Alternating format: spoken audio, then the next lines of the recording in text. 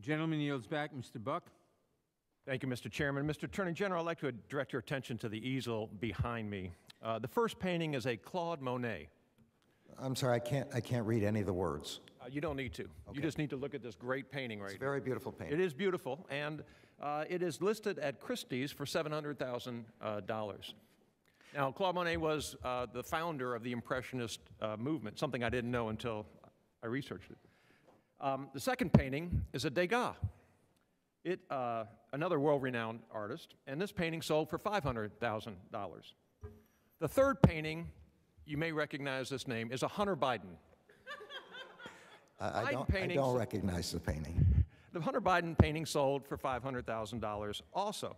Now, you may think that such an exclusive, that when Hunter Biden is in such exclusive company, that he would have a background, artistic training, for example. But you would be wrong if you thought that.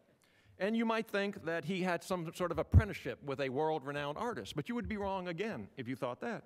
Or perhaps that he has been selling his works for years, and again, unfortunately, you would be wrong. It turns out that in 2019, Hunter Biden couldn't find a gallery to list his art.